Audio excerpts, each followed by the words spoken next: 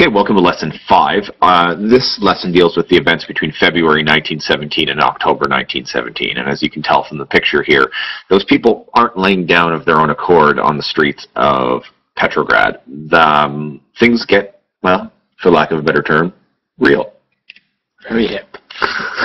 Very down with the children these days, aren't I? Yes. Lingo. Alright, so as usual, I'm Mr. Raine and this is Mr. Suter, and the overview of this lesson is effectively as such. We have the Provisional Government in power. They have a legal power, but the real power really lies in the hands of the Petrograd Soviet operating behind the scenes and undermining them when it doesn't suit them. Now, the Provisional Government will try hard to deal with the problems of Russia, and the problems are many. Every problem that existed under the Tsar's reign, save for the fact that the Tsar himself was in power, will exist for the Provisional Government, coupled with the fact that they are still fighting World War I. In fact, one of the things we tend to forget is the fact that when the Russian Tsar abdicates in February or March 2nd, 1917, after the sort of February Revolution, Russia's still at war. They're still fighting the Germans, and thousands of Russian soldiers are getting killed every day on the Eastern Front fighting the Germans. So the Provisional Government seemingly cannot deal with the major issues. Number one, peace in the war, bread, need for food, and land reform, to give more of land to the Russian peasants. And of course, their inability to deal with these things make the Russian people increasingly angry between February and November 1917. As time goes on, of course, and these issues aren't dealt with, the socialist parties become more and more powerful and more violent. Now, just to recap, don't forget that the Provisional Government is comprised of middle-class liberals who take over after the Tsar. They represent only a small fraction of the Russian population. The overwhelming majority would find their allegiances or put their allegiances with the Petrograd Soviet. These are the unions of the working class and the soldiers, and these guys hold a lot of power as they have the support of that poor majority, and they also have control over the soldiers with the guns. He who has the weapons has the power.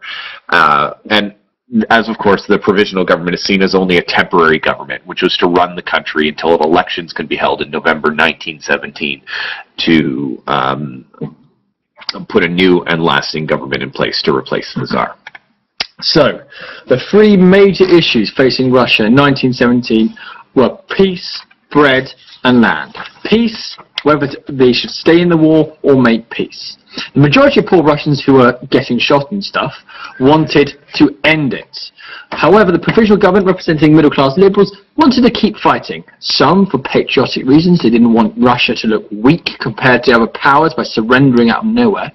Some, for a bit more pragmatically, said that if Russia was to surrender straight away, the Germans would treat them really harshly. If the poor people make the Russian government commit peace, the Germans will know that the Russian government will have to do whatever the Germans ask them to do. So they'll ask really harsh punishments, and in return, the Provisional Government would have to say yes. It's better to keep fighting, and maybe the war will be won on the Western Front, and therefore Russia will come out looking great and actually gaining land. So already, over the issue of peace, the Provisional Government is thinking differently to the vast majority of Russians. The issue of bread as well, whether the price of bread should be reduced by forcing farmers, particularly the big farmers, the big landowners, and merchants, generally middle-class merchants, to sell it at a set cheap price. So rather than a merchant go and buy some bread and then come to the town and sell it for twice the price, he can only sell it for a certain amount of money. So far so good. The poor love it. Cheap bread, wonderful. The Provisional Government, because they are capitalists, because they are middle class, think that people should be allowed to sell food at whatever price they wanted. So they didn't want to get involved in forcing the bread to be sold at a certain price. That sounds too socialist for them. Finally, and this is a big one, the issue of the land. The poor wanted the land for the rich. The rich have held masses of land for time immemorial to be given to the peasants. The government, because it's capitalist, middle class, Democrats didn't think it had the power or wanted to take the land from the rich illegally without giving the money back and give it to the poor. Again, once again, the land issue shows that the middle-class Provisional Government is not on the same page as the people. And what we'll see very quickly is the socialists who promise what people want to hear about peace, what people want to hear about bread, and what people want to hear about land become very popular very quickly. And as we'll see, the provisional government essentially ignores this desire to deal with the issues of peace, bread and land. They try to avoid making a decision by saying, oh, don't worry, we will deal with it, just when we've had the election. We haven't voted, remember, guys, we can't make that decision. That's just a delaying tactic. Most people weren't bought off by that. And as from this period from 1970, February to October, at every point, the provisional government is getting more and more unpopular as these demands for cheap bread, end of the war, and the land issue to be settled were ignored. And socialists start persuading people more and more that the provisional government actually is doing this deliberately. They're just as bad as the Tsar. They're trying to trick people into carrying on the war, ignoring the land question, and ignoring bread, and they're just as bad. So let me introduce the story, a man most commonly known as Lenin. This is Vladimir Ulyanov. Lenin is sort of his stage name, or his preferred name, the name that's given to him as a revolutionary. Now, Lenin, who we haven't done a lot of talking about, was a revolutionary from the outset. In fact, he comes from a family of revolutionaries from a particularly revolutionary part of Russia. Lenin, during the time of the Tsar, is exiled for his political beliefs, which are very much anti-Tsar, and him and quite a few of the people in his quote-unquote Bolshevik party were actually exiled in Germany for the duration of the First World War, as to not ferment unrest. Now, the Germans seize the opportunity to allow Lenin to return to Russia in April of 1916. And of course, if you consider that the Russians and the Germans are facing each other across a long line known as a front, the Germans actually allow Lenin back into Russia so he can encourage dissent, perhaps lead to a revolution, and maybe get the Germans out of the war. And I guess in some aspects that's a good strategy. The bottom line is, when Lenin returns to Petrograd and arrives at Finland Station on the 16th of April 1917, he gives a speech where he presents the Bolshevik promises of what they would do if they were to seize power. Now, the Bolsheviks are very much in as part of the Petrograd Soviets. Lenin calls for a fully socialist country to replace the provisional government and to get rid of any sort of notion of capitalism that exists in Russia at this point. He promises an end to the war, peace. He promises land for the peasants, and also rights for minorities. I think the key thing of the April thesis is all Lenin is doing here is saying, basically like a salesman, he's basically going, you remember that old provisional government which doesn't give us what we want? Well, I promise to do whatever you want and sort you out and make life good for you again. All of this is political salesmaning. Shortly after the April thesis, things start to go poorly and poorly. Of course, the Soviets gain more and more power, and anger towards the provisional government starts to boil over. Now, in what becomes known as the July days, the anger over the course of the war becomes the big issue in Russia. Now, the Russians and the provisional government, when they're losing the war to the Germans, decide that it's absolutely best to go on an offensive. Sometimes the best defense again is a good offense, and they literally expend the lives of millions of Russian casualties fighting the Germans in what most people are considering a lost and unnecessary war. And not to mention the fact that the economic issues dragged on. This June offensive leads to anger and resentment amongst the people, which results in demonstration and rioting, particularly on the 3rd of July, with middle-ranking Bolsheviks, including sailors from the local naval station at Kronstadt. Now, Kronstadt is a small island off the mouth of St. Petersburg, beginning to organize against the provisional government. Though this wasn't organized by top Bolsheviks, the July days have enormously damaging effects to the provisional government. So yeah, the key thing here is this random rising at the anger. It's not instigated by any socialists. People are just angry, but increasingly Bolsheviks think this is an opportunity. as people are writing on the streets, to use these people to their advantage. It is not Lenin making the decision, it's people on the ground. And that's part of the problem, because as we will see, that because this has just emerged and local Bolshevik leaders are pretty much making it up as they go along, they're organising people, there's no real plan. The big leaders are not involved, so it's quite easy to crush by loyal soldiers. Interestingly, the soldiers who are loyal are other socialists. Many socialists, Mensheviks, social revolutionaries, see these Bolsheviks, who are only a small number of the people in Petrograd and only a small number of socialists, as trying to take over and kick everyone else out. So they see Bolsheviks as a threat. So they decide, let's get rid of these guys. They didn't ask our permission to revolt. They didn't ask or tell us about it. So we'll just crush them and go back to the good old days to some extent. What happens, therefore, is Bolsheviks are arrested, the newspaper are closed, and Lenin once again has to flee Russia, this time hiding into Finland. Now, what one big change is because the socialists kind of saved the day, the Mensheviks, the social revolutionaries saved the day, and because it's quite clear that the people really hate the provisional government and the middle class dominated provisional government, the provisional government decided to get a socialist as prime minister. And for this task they have, as you can see in the picture, they choose Kerensky, who is made prime minister on the 8th. The idea being, if they put a socialist in charge, the poor masses will think, finally, the government is on our side. Socialists will look after us, okay, I trust him, and therefore there's no need to riot. So once again, what we see in the July days, although it doesn't quite work for the Bolsheviks, is a shift as the socialist Kerensky takes over. And as we'll see, unfortunately for the socialists at least, he turns out not to be a very good bet.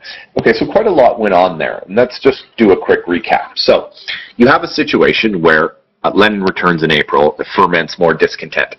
Russia goes on an offensive and an attack against Germany in the war. This is deeply unpopular. It leads to soldiers deserting and riots in the street in early July 1917. The riots are largely disorganized, but mostly led by the Bolsheviks and something they call the Red Guard.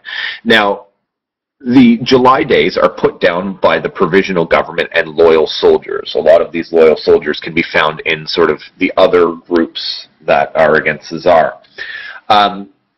The 400 people die in the July days, but the major result of it all is the fact that the other groups who are in the provisional government, the Bolsheviks are just one aspect of the provisional government. You have socialist revolutionaries, you have Mensheviks, you have cadets, you have a number of different other revolutionary groups, in the Petrograd Soviet.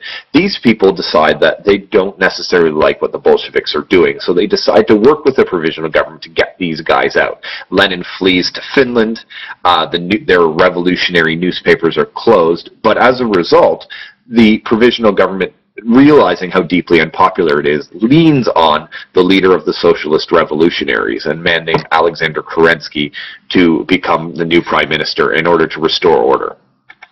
So, we now have the next event. Shortly after Kerensky's in power, he appoints a guy called General Kornilov in September 1917 to be the head of the army. However, Kerensky was misled. Kornilov is an aristocrat, a czarist of the old school. He's now been put in charge of the army and he thinks this is his chance. I'm going to try and get rid of the socialists once and for all, bring back the Tsar, or at least bring back some sort of non-socialist government. Perhaps even a military dictatorship with him at the head. Or I'm sure that was well in his mind. What we see then is he therefore moves his army towards Petrograd in order to take over. Kerensky, who's just put Kornilov in power, panics. He's already looking bad because he's put the guy in power. It looks like it might even be a conspiracy. So he asks for help from anyone in Prince Petersburg. He wants the people, the poor, to defend it themselves, and gave weapons to many of the poor. Amongst these poor, working class peasantry in Petrograd who take up the weapons to defend are the Bolsheviks. These Bolsheviks who have laid low since July are by far the best organized. They took the weapons and using their famed Red Guard, that's their military army, their private army, they defend Petrograd. They then keep the weapons. So what's happened here is Kerensky has panicked. He's given guns to anyone, including the Bolsheviks. And now the Bolsheviks have been the heroes, and they've now got guns. Kornilov very quickly is betrayed by his own men, who are mostly poor people, and arrested. But this has a profound political effect. Definitely. One of the major political effects of the Kornilov revolt is it basically makes the provisional government out to be weak. People absolutely begin to despise the provisional government. Kerensky had appointed Kornilov. Kornilov had tried to seize power. Kerensky had to go and use other forces to stop sort of a disaster of his own choosing. His reputation was utterly destroyed, and any sort of potential of the provisional government being led by Kerensky to I guess, restore order and stability to Russia had basically gone out of the window. Now, the socialists who had worked with Kerensky, the socialist revolutionaries and the Mensheviks, were also discredited because they had created this situation with General Kornilov. The Bolsheviks, again, too, end up armed. These people are dangerous revolutionaries. They've been provided guns by the weak Kerensky government, and they're ready and potentially in a better position to seize power themselves. Not to mention the fact that they're enormously popular. They were the ones seen to put down the Kornilov revolt, the ones who weren't working with the provisional government, who's hated and detests, and the ones who, as I guess the one consistency throughout, is that they always remained against the Tsar and always remained against the provisional government. So they're not tainted by the, I guess, the stink of the provisional government and their inability to solve the situations of peace, land, and bread. Now, by the end of September 1917, the Bolsheviks, through a series of voting, get a majority in the Petrograd Soviet, which means that leading Bolsheviks can become the head of the Soviet and therefore make decisions on the base for the entire thing. Now, this is enormously important because it basically means that in a sort of quasi-legal revolution, in a sense, the Bolsheviks are now in charge of Russia's destiny because, of course, the provisional government is being undermined thoroughly by the Petrograd Soviet at this entire time.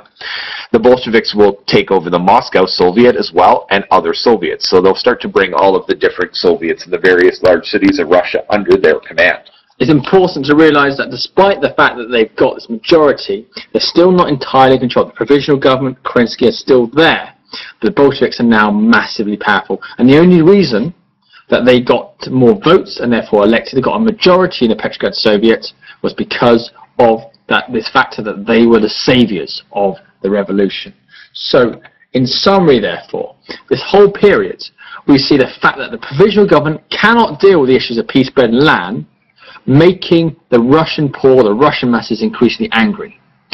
As they become angry, the Bolsheviks try and capture anger and say, if you don't like the provisional government, support us. This is clear from the April thesis. Although their attempts to take over in July days were not successful, the Kornilov revolt helped the Bolsheviks to become more powerful. They were now armed. Kerensky was now weakened. They were seen as saviours. This all sets the stage for what's going to happen in the next lesson period in October, where the Bolsheviks seize power against pretty much a government which no one really wants to defend. If people wanted to defend the government in October, as we'll see, the Bolsheviks would never have succeeded. But no one wanted to defend it because at this point people hated it. So that puts an end to Lesson 5. I hope you enjoyed Mr. Suter and I's to walk you through the tumultuous days of February to October 1917, highlighted by, of course, the July days and the Kornilov revolt. We look forward to speaking with you again. In the interim, be well.